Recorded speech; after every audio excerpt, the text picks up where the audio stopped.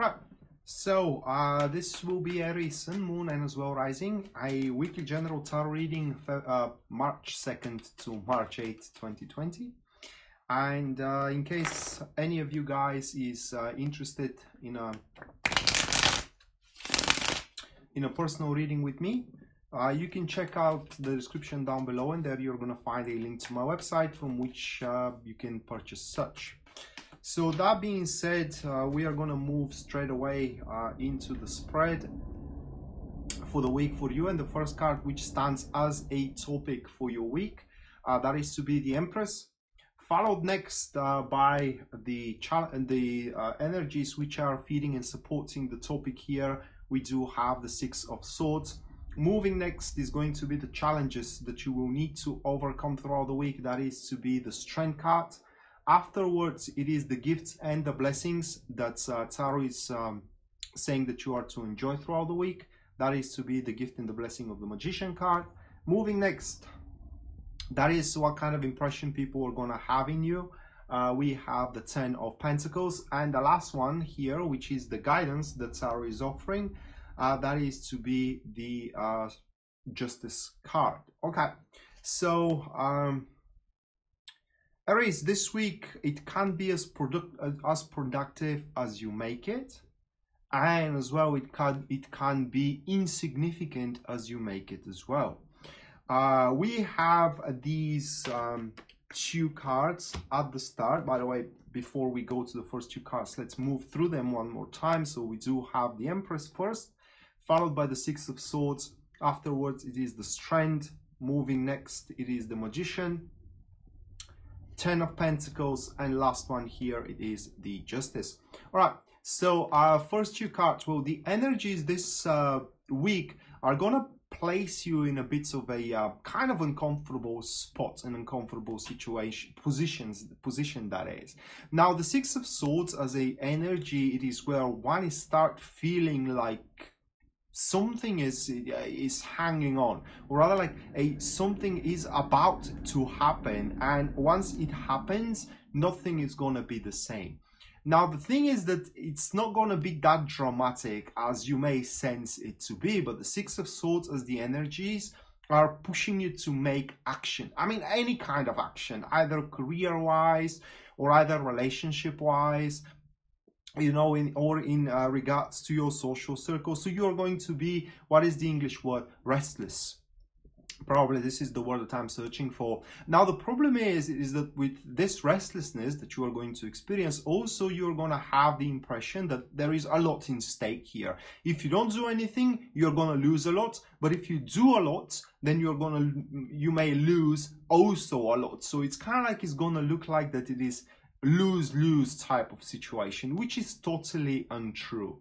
And that is the topic itself here with the Empress, and it points that yes, it's an important time. Okay, you gotta do something about your relationship or about your career, or in generally about your relationship life, because these cards for those who are single are to refer, like, you know, you gotta step out already. You can't stay 24/7 at your home or meet with the same people all over again, because it's not gonna happen with them. I mean, you have hanging out with the same people for like the past 6 months and nothing is happening there, so you gotta go out and socialize elsewhere, you know, and that could be a bit terrifying and frightening. However, the Empress card here tells us a few things about the topic itself, which is fed by those energies. Now, those energies are going to make you think and think a lot, you know, how you want to I would say improve in your life moving forward. What kind of people you want to associate yourself with, what kind of job you want to work, what you want to be in general moving forward into the future. And it is where here the week is going to differentiate those who are going to make it totally unsubstantial, and those who are going to make it very, very important and substantial week. So those who are not going to make anything throughout the week, obviously they will say, well, it's better to just stay around. If I don't know what I'm doing, it's better not to do anything. But the other portion of you, Aries, that decides to actually make a move, it does look like that there will be a bit of seclusion here. It's like a withdrawal, kind of detaching from the midst of activities, if you will. So you can basically scale the pros and cons, and at the end of the day, take the most well-found and balanced decisions for for what kind of a move you are to do in regards to your love life and in regards to your career as well. And the thing with the Emperor is, it is that the products of your labor, either bitter or sweet, you gotta swallow them all. So that's why the more time you take to analyze the pros and cons, the better, obviously, the decision is going to be. And here it is where I said that it is going to be a bit uncomfortable week, because it will feel like you have to rush it. That's the thing with the Six of Swords. If you don't do something right now in this very moment, nothing can be done moving forward into the future, while in reality you do have time to think and to decide how you want to approach the situation itself.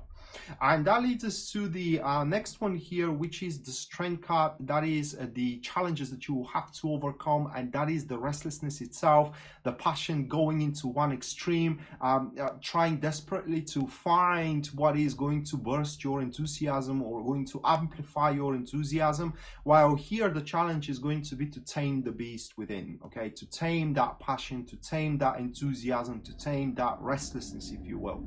Another challenge, it is especially is going to be true for those who are with a lack of sovereignty. What I mean, people who constantly need to how can I say, have either an approval or a simple yes for what they're doing. Just to give you an example, I don't know how to say it in English, but you want to say change your job, and you start talking about it with your friends and with your family, and if the majority says that you gotta stay where you are, it's safe, right?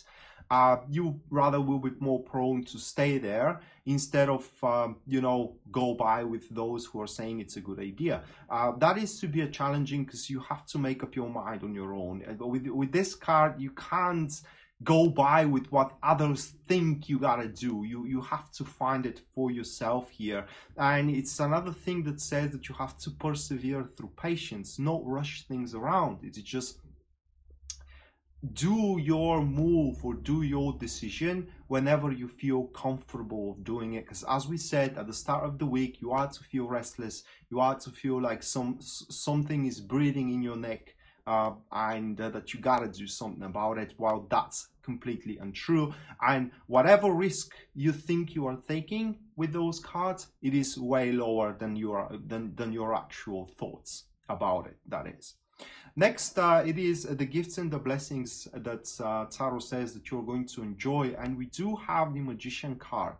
So generally, as a gift and blessing, the Magician kind of points that you are gonna make a first steps into something. It's very difficult to describe it as a gift and blessing in that particular narrative.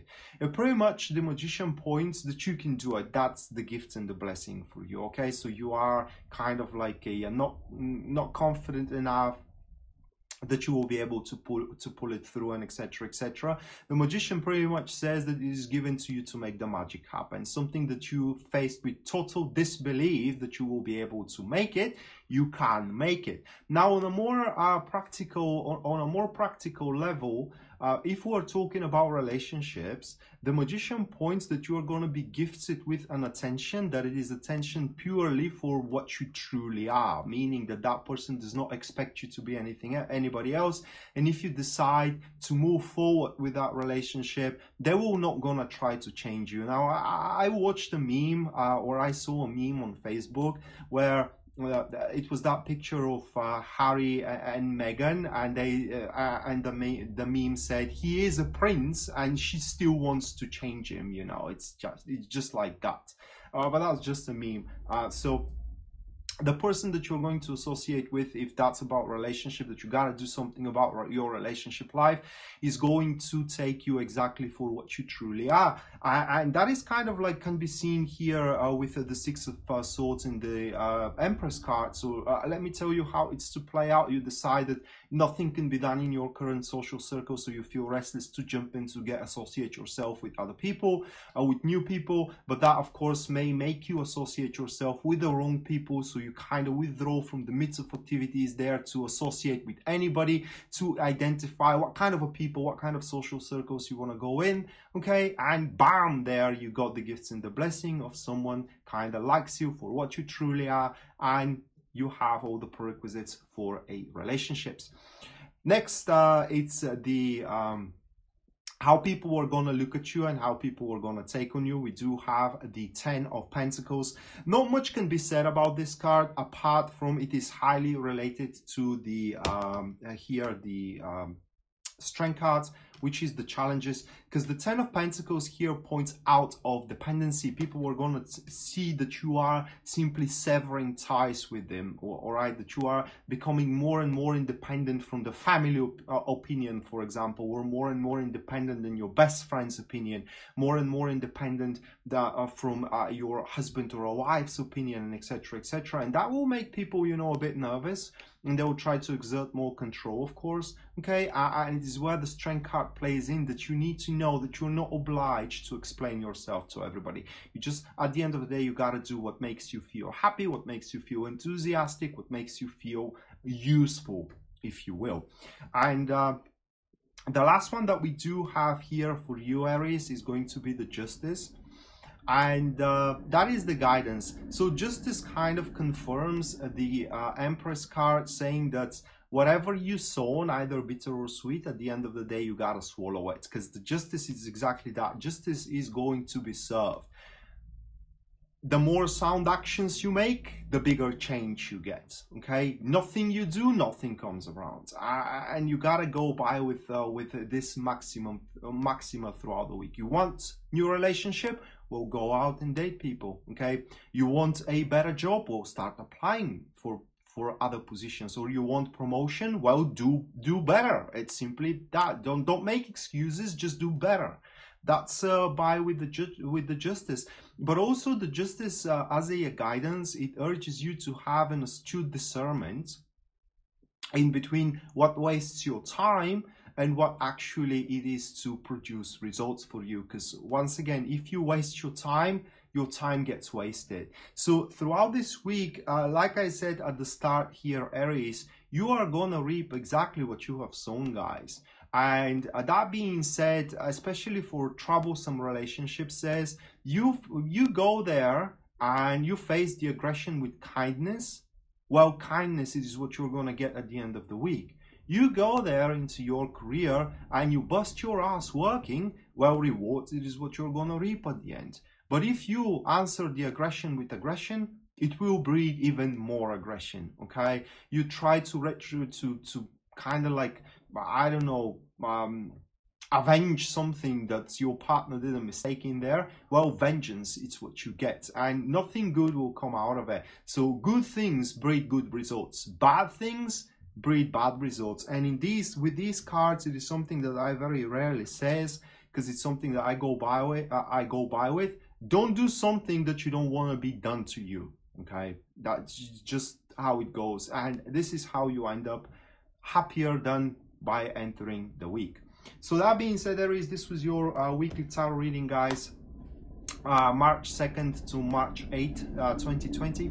Hopefully you enjoyed it and you liked it. And once again, if you're interested in a personal reading with me, checking out the description down below will give you the link to my website, from which you can see on the very front page all of my services, their pricing, and as soon as you make your purchase of choice within the next 24 hours, I'm going to contact you, explaining you, depending on the purchase, how your reading is going to take place. And hopefully we're going to see each other around. Until then, bye.